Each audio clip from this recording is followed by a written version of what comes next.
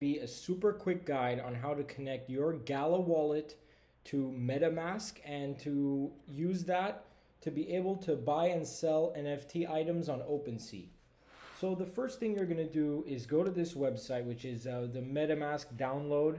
I'm going to link it in the description, and then I use Brave, so you're just going to grab install MetaMask for Brave. Once you install it, this page is going to pop up and you're going to go to get started, import wallet, and right here you're going to put the seed phrase that is given to you, which hopefully you have when you create your Gala account. And once you do that, you're going to come over to OpenSea, go to profile.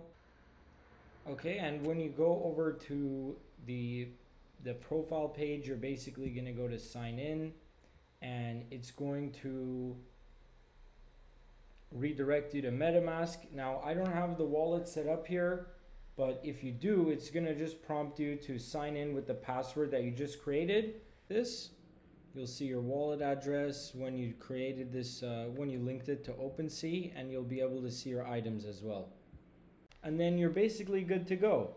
And the advantage of this is that, let's say you buy an item, you buy an NFT on the marketplace, it will immediately show up in your Gala Games inventory, and you'll be able to use it in-game in Townstar. So that's all. Hit a like and subscribe. It helps the channel out, helps other people get this information.